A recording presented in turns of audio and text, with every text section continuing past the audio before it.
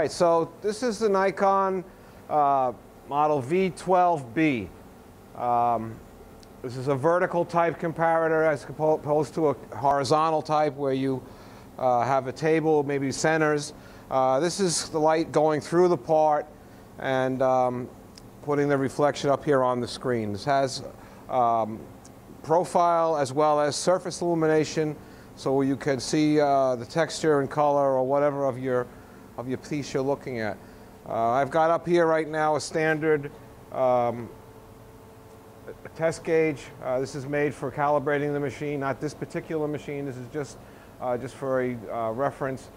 So you've got two axes on this stage, back and forth or up and down in this case, and your left and right. It's got a HEIDENHAIN QUADRA-CHECK digital readout. This is a pretty modern digital readout. It's two axes, the X and the Y. Your protractor chart ring, which is here. You have a built-in protractor there that gives you the minutes and degrees.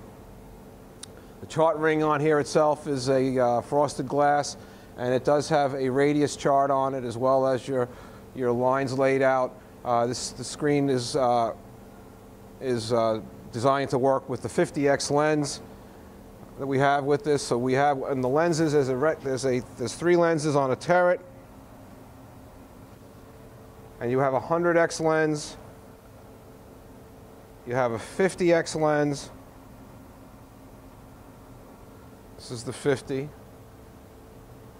This bottom knob here is your focus.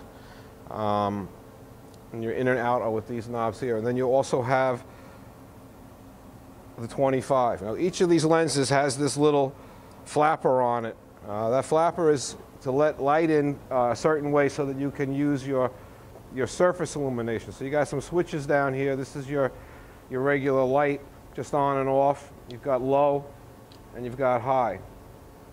But you also have this surface, high and low.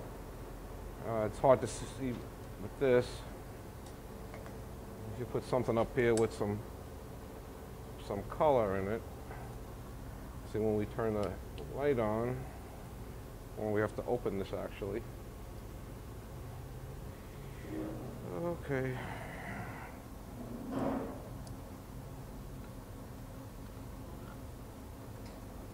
What's going on?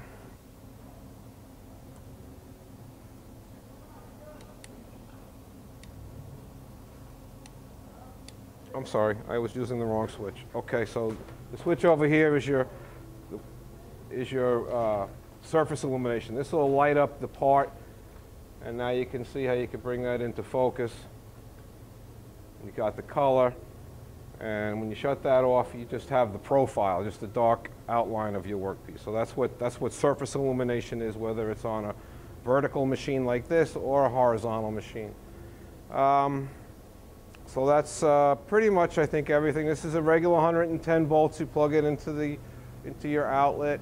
We got two axis readout plus the protractor readout on the screen, the three axes. I think that pretty well covers it all. It's a nice looking machine, all original, great shape. Thank you very much.